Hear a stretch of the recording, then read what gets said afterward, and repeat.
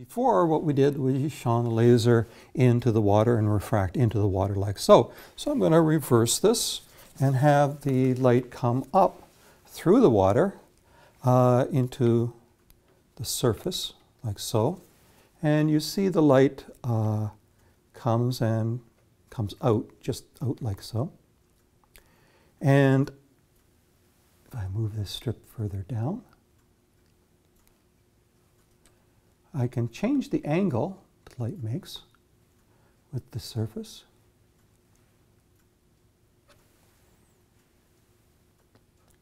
Until it is literally just skimming the surface. At which point you start to notice that the reflection off of the surface is increasing, the intensity of reflection. So as I go more and more, the intensity of reflection increases, and then it becomes that all of the light is actually reflected off the surface, and none of it actually goes out of the material itself. So this is called total internal reflection, where light is in the material, like so, reflecting up and stays within the material itself.